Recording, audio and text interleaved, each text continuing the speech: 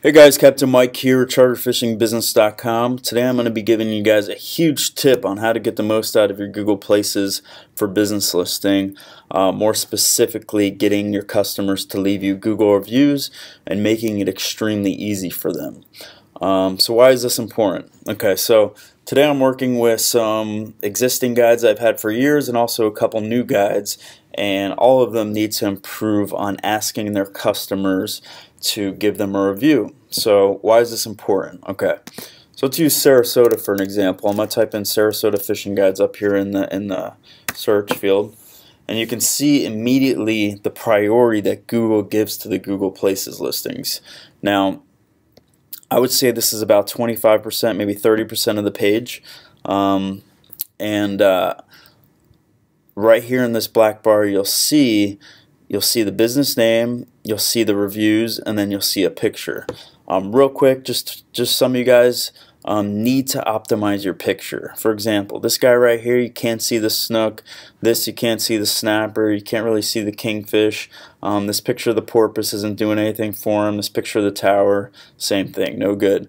A really well optimized picture is this picture right here. You got the fishing guide and the client leaning over the gunnel here. They got a big tarpon, 100 plus at the side of the boat. Looks really good.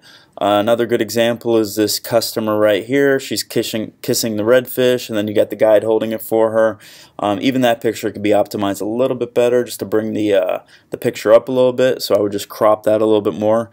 This picture here is really no good. It's a shark on the deck. As we all know, sharks sell business, so that picture needs to be cropped. Okay, now moving forward to the reviews, you can see that this guide has 2 reviews, 306, 008. Notice that the 2 guides with more than 5 reviews here show a star rating. So it's very important that you guys at least get 5 or more reviews so you can show these star ratings, because it enhances your ad.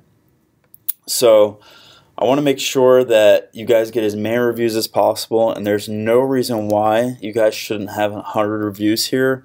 I mean, seriously, you're a full-time guide, you're doing your business right, your customers are leaving the boat happy, they're telling their friends, they're telling their family, they're posting on Facebook. There's no reason they can't take 1 minute out of their day to give you a good positive review on your Google Places listing. So let's make it as easy as we can for them, and we're going to do this by providing them with a link that takes them right to the form to submit a Google review. So I'm going to use this guide for an example. Click on him. Again, these Google Places listings, they're 100% free, so you guys need to get on here.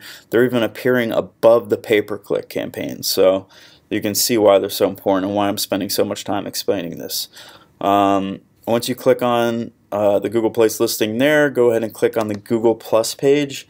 Now once you're at the Google Plus page, you don't want to just send the customer this link here, because that's going to take them to this page, and then more than likely they're going to have to click About, and then they're going to have to click the Write a Review. Now this is fine for, let's say, the younger generation that's familiar with Google Plus. They got no problem doing this. Very easy for them. But let's make it even easier for everybody. So what we're going to do is we're going to append some text right onto the end of this URL. And I already did this over here, and you can see what the text looks like here. It's EN ampersand review equals 1. So basically you want to copy that. I'm going to hit Command C on my Mac, and then I'm going to go back to the listing. I'm just going to highlight the EN here, and then I'm going to paste. Now, this is the exact URL that you want to put in the email, in your newsletter. Any way you're going to contact the customer, you want them to click on this URL. So I actually like to put these on the client's website. That way existing customers that come back to the website can actually submit a review too easily. So if I was a customer and I clicked that link from the email, this is the page I would get. I would get the Google Plus page to pop up immediately, and then I would get all of this right here. Boom, I put in loved it, I describe my experience.